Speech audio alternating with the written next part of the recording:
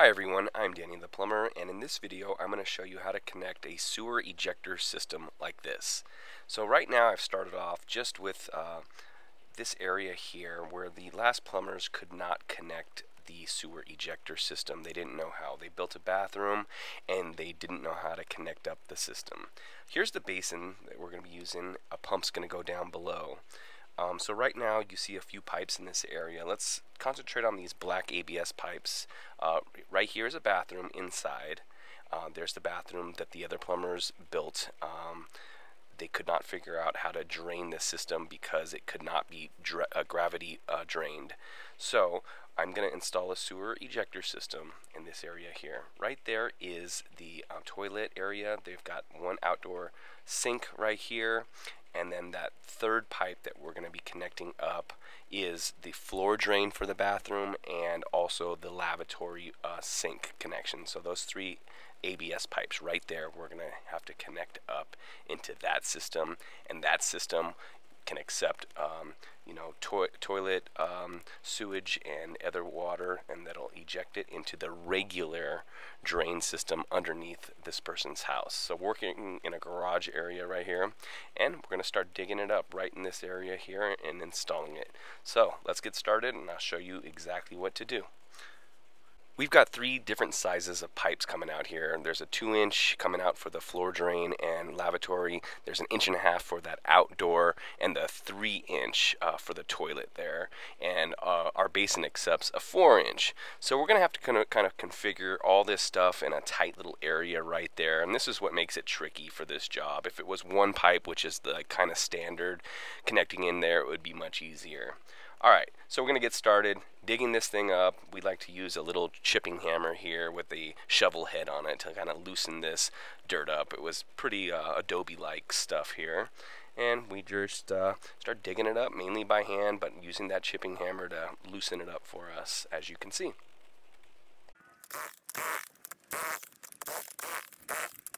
Okay, so now we've connected our outdoor sink here. Now I've got an 1.5 inch to 2-inch no-hub coupling right there. So that was our outdoor sink connected with a combi, connected to the floor drain and the inside lavatory sink right there. And then finally our 3-inch toilet, the wall-hung toilet there is coming out. And it goes to that Y, which I'll put on a little piece of 3-inch there and connect it up to our basin. And so this is our main line basically at that point right there for all these fixtures here. Alright, so here we've dug a 3 or 4-inch little trench here, the circumference of the basin, and we're going to put some gravel in the hole there. And that is to prevent the basin from floating up. This is an outdoor system, and if rainwater or something should get into that trench, that water is going to drain underneath that gravel a little bit and prevent it from floating upwards. Also, it helps us to kind of level it out a bit, and I'll show you more on that in a second. Okay, so we're just leveling it out as much as possible right now with our eye and the shovel here, and just kind of stepping on it, making it as level as possible. But right here, I'm doing the main leveling. I'm getting that basin and I'm using the weight of it just to kind of go back and forth, and if we need to add a little gravel in one area, we will do that. But it's important to get this thing pretty well level.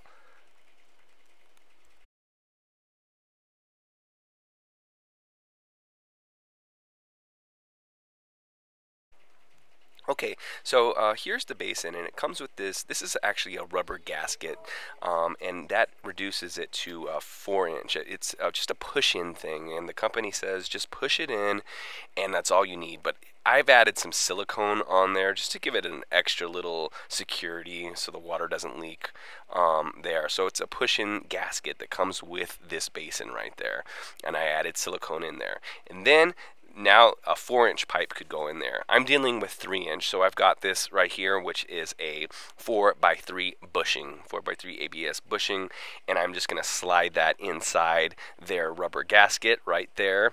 And what I'll do also is I'll add some silicone to that, just to give it more security, just so it doesn't leak. They say it will not, but I'm just going to add it there. And then I will glue in an ABS 3-inch pipe. And so it'll end up looking like this when it's all glued in together. Alright, so it's all glued together, and that's what it looks like. I've got a slope on all of this pipe going into the basin there, because this is all, at this point, gravity fed right into the basin. And once it goes into the basin, our Zoeller pump will eject it into the regular sewage system. So that's the whole setup. And the model of this basin, it's a Zoeller as they call it, basin, is right here. 31-1748. That's the one we use, and there's a bunch of different sizes that you can use. You know, some are not as deep, so we've leveled it out there pretty well with the rocks and stuff like that. But that is the setup with our gravel down below, a few inches there, and I'll put a little on the top also around there. Here is the 2-inch that goes to the house. This goes underneath the house, you know, several feet away, 20 feet away. And I've already attached that to the main sewer line with like a 2x4 or 4x2Y or something. That's a maple plant, by the way, not something else.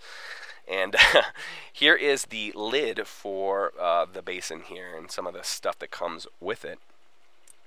Here is the rope seal that comes with it, and it's just a sticky seal that goes around in a few places, and I'll show you how to do that in a second. There's the lid with the 3 holes on top. That can be, those two are going to be the discharge, and the bigger one will be the vent.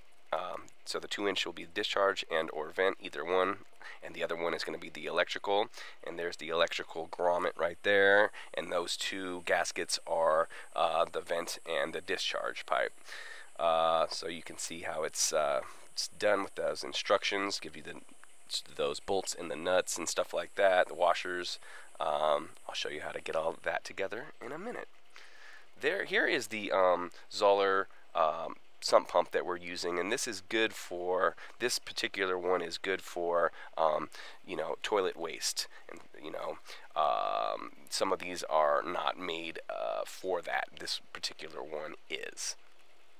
And so you can see what this one looks like here, and this is the model number that I'm using for sewage waste right there.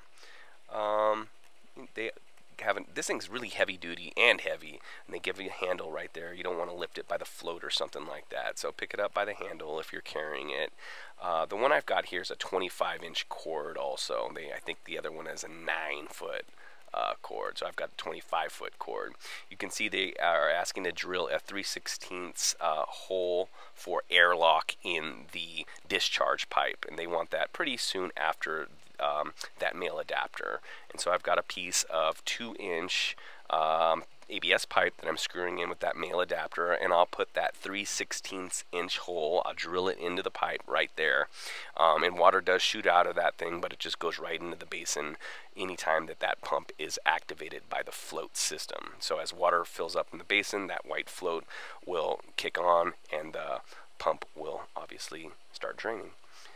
So here I am drilling a 3/16 inch hole, and I like to get it somewhere where I'm not going to spray my face if I'm working on this thing down in the basin there. Boom, that's it, just one side, real simple to do that.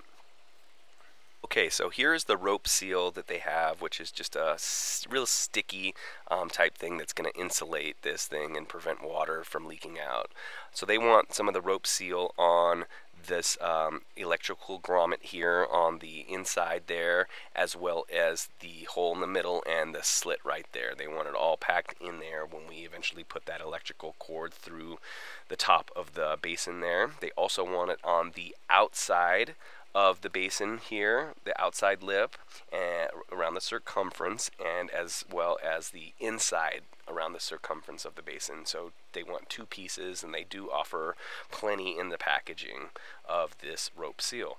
So we'll put it there, we'll put it on that center electrical grommet right there, and I'll show you how to do this right now. I like to work from 2 different sides when I'm installing this drainage system like this. So you can see I started that drain work on the other side there a little bit, just so I can see where that pump ends up. Okay, so here we go with the rope seal. We've got it around the inside there, and we're starting on that outside, and that's all you need, just a little bit like that. Any more than that, it's just going to goo out of the sides. You can see I put some on the reverse side of that electrical grommet there too. Those other ones, the vent and the discharge pipe, don't really need it because they've got that thing super tight, that gasket, and a little soap is helpful when installing that. More on that later.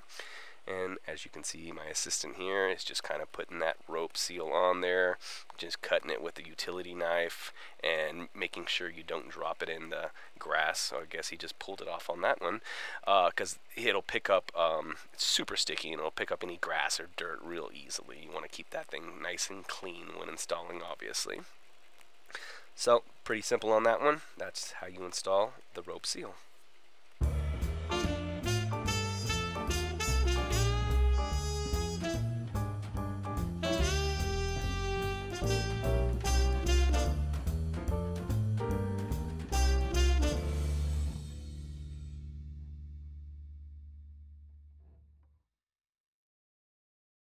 Okay, so now we've got the lid on with the discharge pipe, ABS coming out right there. I just put that on with the ABS coupling onto that 2-inch ABS pipe that was attached to the pump, and we're starting to get these bolts on one at a time, just a little at a time, because it's a little hard to line these bolts with the bolt holes up into it, and we just start a few of them and get it a little tighter and tighter and tighter as we go around. You can see that electrical grommet in the center is the electrical cords coming out of there, and we're ready to get a vent pipe in that left hole there. And he's just kind of packing that stuff, the rope seal, in place as he's tightening these bolts a little bit one at a time. So that's how all that is done. Okay, so here's our setup with our check valve and our service valve here. This is the discharge pipe, and so all the raw sewage is going to the main line this way. You can see the arrows, that's my check valve or one-way valve, so the sewage doesn't go back into the pump. There's a ball valve, which I'm using as a service valve in anytime I have to service that pump down there, or this check valve here, or if anything goes wrong, you can turn that ball valve off and you would have only a limited amount right there of sewage water that would be stuck in the system, instead of having the whole line filled with sewage and coming back on you possibly. So that's what that setup looks like right there. Alright, so now we're ready to get our final piece in here, which is the vent line. You can see we've got a little dish soap right there. These things become really tight, and the dish soap just kind of lubes it up for us. Here is what we're using instead of a vent. This is called a mechanical vent, and instead of running it up through the roof and, you know, around that eave there and having it all ugly and stuff, we can put this mechanical vent that'll sit right there instead. And so the air can come in, but the fumes will not escape, so you won't smell sewage smells coming out of that mechanical vent. And so we'll just, you know, simply put that rubber grommet in there, you know, with our little soap here, and you can put some soap where the pipe goes to, right around that area. It really helps because it's super tight. Alright, he's pushing that thing down, and then we'll get our 2-inch ABS vent pipe stuck in there a little bit. You can see how tight that is, and without the soap it's really hard to get in there. So just kind of shoving that in, and it's going to sit just like that, and that's going to work just fine for our vent. And that is our final piece. All we have to do is plug this guy in, make sure our ball valve is open, and I'll wait for that glue to dry a little bit longer, and then we will test our whole system by running all of these at the same time, running all the fixtures and letting that water go out, checking if there's any leaks anywhere. And after that, we're ready to bury this one up and complete this project.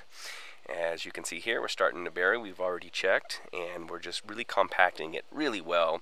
We've got a 4x4. A tamper wouldn't fit in this area real well, so we've got a 4x4, and we're right there, and we're just compressing that dirt really nicely down there. And this is what the end result will look like. And this bathroom is ready to be used.